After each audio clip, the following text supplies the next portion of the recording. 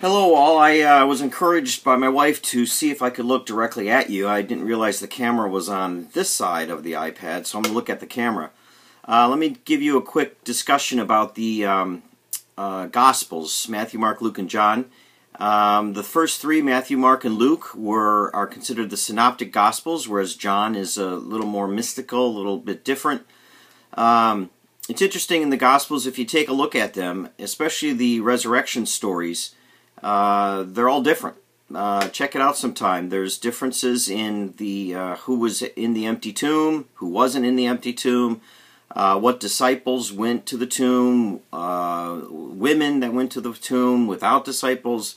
So it's a very different thing. The other thing that's very fascinating about the different gospel accounts are the feelings that people were having as they discovered that Jesus was no longer there. So that's an interesting thing about the Gospels. They were written at different times, as I mentioned before. The first Gospel written that we believe was Mark, and Mark then was used by later authors, Luke and Matthew, and then John, kind of building on each other. The interesting thing, too, is in Matthew and Luke, we have Jesus' birth stories, which were not found in John and Mark.